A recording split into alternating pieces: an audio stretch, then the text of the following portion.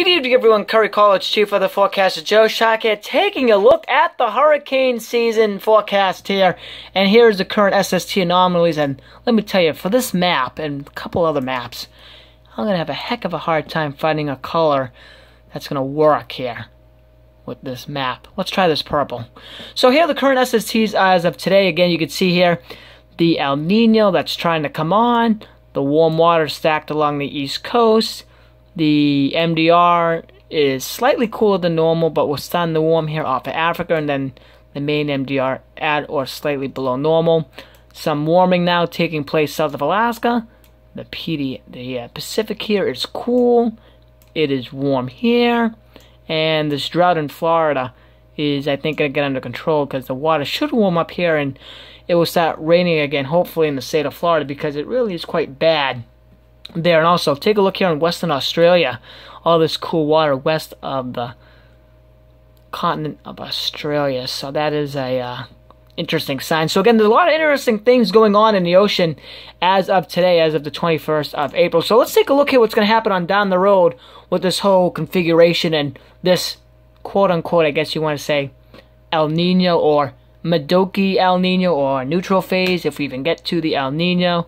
And again, here's just another close-up of the Atlantic Basin. You can see warm water here stacked along the east coast. The Gulf of Mexico is warm. It's trying to warm up around Florida, which will be good for the drought. Get some rain in there. And again, warming up off of Africa, which will hopefully, maybe at some point, I don't know, cut down some of the dust coming off the continent of Africa. And, you know, maybe we could start ripening this area up for the earlier part of the season, just in case the El Nino does kick on and things get cut back. But regardless, here's the CFS forecast SSTs for the month of June, the first official month of the hurricane season forecast. And this is, you know, pretty interesting. So you can see the El Nino here. Let me grab this here, do some annotation. The El Nino is not really coming on here, is it? Cooler than normal. That's almost like a La Nina phase.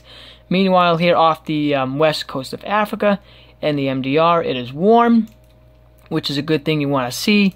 Cool here in the central Atlantic and warm here in the northern Atlantic. So that's a pretty interesting thing. And then obviously here again, warm here off the west coast and still some slightly cooler water here west of Australia. So there's the month of June sea surface temperature anomalies wise. So again, that's a very interesting look to the early side of the season. Again, we've already had one tropical storm Alina yesterday. It really didn't get a lot of attention, developed way up here, and a lot of people are skeptical, including me. Was that really a tropical storm? But regardless, we already have one name in the books, and the month of June here looks favorable for maybe even more storm development, given if this whole pattern in the ocean is correct.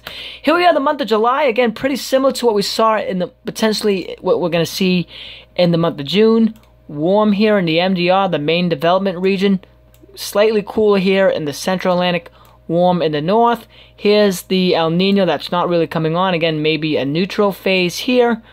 And then warm here off the west coast. And then again, some cooler water here west of Australia. So again, this is a very, very interesting sign. Again, the hurricane season forecast, just like the summer forecast, is really a 50-50 shot, really a flip of a coin here of what could actually happen. Again, it's going to really, really be dependent on what this El Nino actually looks like as we get into the heart of the hurricane season. There is really no way to tell exactly what all the SSTs are going to look like that will impact, obviously, the Atlantic Basin and obviously the Eastern Pacific. So we'll really just have to see what that El Nino looks like and if it comes on at all. Here's the month of August now. This is really, really a shift, if you will.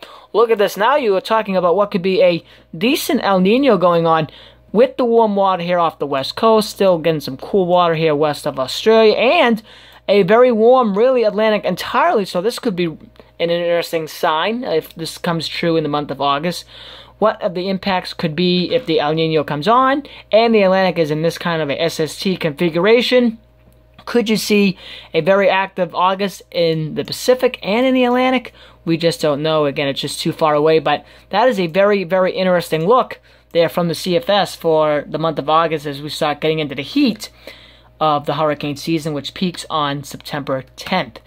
here is the SSTs for September, pretty similar to August. Again, warm, so maybe it will be one of these years where both basins are still like both of these basins, the Pacific and the Atlantic, will be cranking out storms one by one, or one of them will dominate, whether this could be an Atlantic year or a Pacific year. Again, it's just too far away, but that's a very, very interesting look for an El Nino pattern regarding tropical storm development in the longer term. So that is a interesting look, to say the least. And October, no change from September and August and July. Not really. You can see the warmth water really globally. I mean, that's insane. Not just in our part of the world, but really the entire globe, potentially, SST-wise, could be on fire. So again, a very, very interesting, 6 to 8 months coming up here with the hurricane season coming on, and the summer forecast temperatures in this part of the United States. And there's a close-up of that as well. And there's the averages over the next 3 months. And maybe the El Nino comes on late and we have a active early first half and then a quieter second half. I mean, anything is really on the table at this point. So that is the last image I have of SSTs. Now, you've been very good, so let me just pull this up here. Here is my 2017 Atlantic hurricane season forecast with all this data combined, all these possibilities all boiled down to one particular, if you will, thing. So here's what I think is going to happen. 9 to 12 named storms, I'm thinking, total.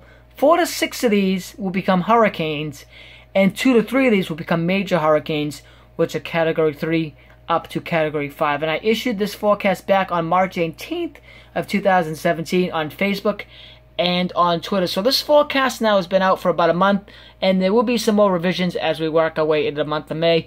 But this is a rough idea of currently, given all these current forecasts in the Atlantic and Pacific, how the Atlantic should turn out by the end of the season. So again, there will be changes as we get a little bit closer in the month of May. But that's it for now, and thank you for watching.